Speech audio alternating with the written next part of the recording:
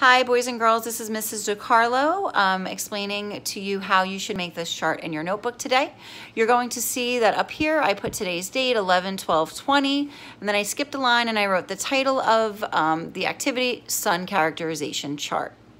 The next step is to take your pencil and divide the page in half by drawing a line from just below the title down to the bottom. Give yourself plenty of room, really use the page to help you. Use the size of the page to give you plenty of space.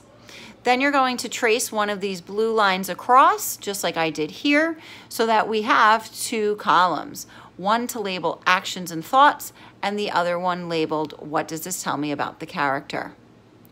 The next step is to carefully copy the three pieces of evidence, the three parts of the song that we're focusing on today, and you can get them by pausing this video and copying these words, or using the examples on the slideshow. They're the same. So either way, just be sure that you're using quotation marks and the lines are accurately copied.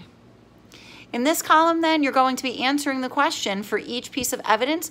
What does this tell me about the character? Think about what that action, that thought tells us. What inferences can we make based on what we see here about that character, the sun?